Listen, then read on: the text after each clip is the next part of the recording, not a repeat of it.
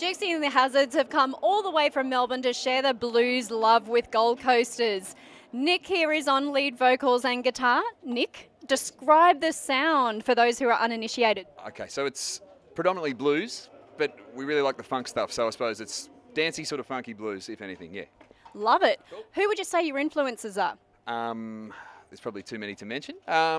We like some modern stuff like Bondi Cigars and Aussie Jeff Atchison, but even old, soul and funk stuff and groove things and the Meters and a few of those sort of bands as well. So really the groovy funk stuff as well. All right, Dave, I need you to tell us, where have you been gigging and where can we see you coming up?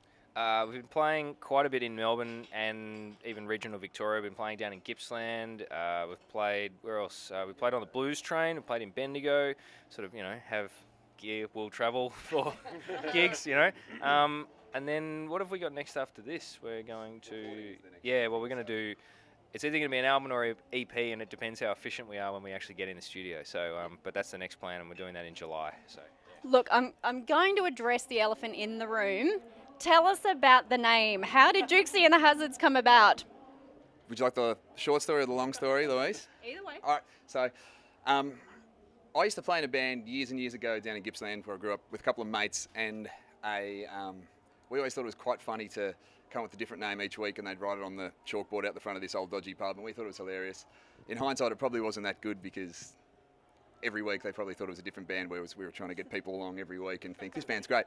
But one of those was Dukesy and the Hazzards, and we used to think, oh, that was great. And then when we started this, it sort of stuck, and next thing you know, so it's a bit tongue-in-cheek, but yeah. Is there a General Lee?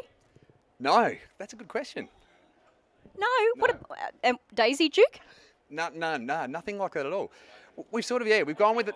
We maybe didn't think about the name too much, and we just sort of stuck with it and then didn't follow through with any of the characters, unfortunately. But any suggestions are welcome. Tell me about some of the achievements that the band is proud of. Well, staying together this long is probably the number one, It's really tough being around these guys. But I guess recording a couple of albums together and having some success, getting them played here and overseas has been great. And then being able to sort of travel around and play our music and, play something that we really love and have people enjoy it has been great, yeah. And if you guys could jam with absolutely anyone, living or dead, who would it be?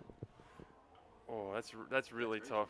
I'd love to play my favourite organ player of all time, Jimmy Smith, who's no longer with us. I'd love to play with him, have a jam with him, that'd be pretty amazing. Yep. What about the rest of you? My gosh.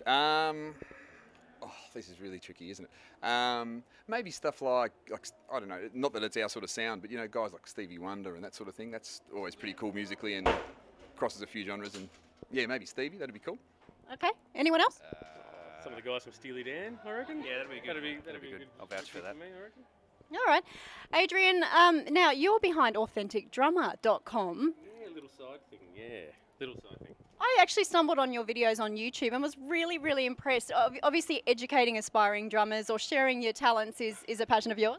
Yeah. I've been a teacher for a long time, so I thought doing some online stuff, which seems to be the way of the future. So, it turns out I wasn't as uncomfortable in front of the camera as I thought I was going to be. So, putting myself on YouTube was a bit weird at the start, but it's been good response so far. You do a great job. AuthenticDrummer.com for those of you who are interested.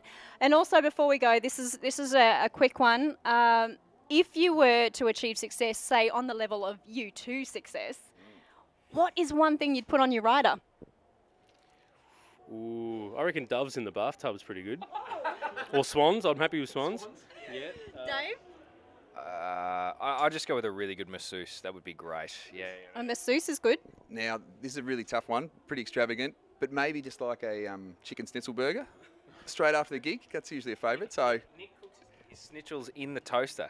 That's a common bachelor sort of thing. So about 8 times in the toaster. So if you'd have someone to actually cook it for him, it'd save a lot of time backstage. So I love it. Okay, that's a good one. Jarrah?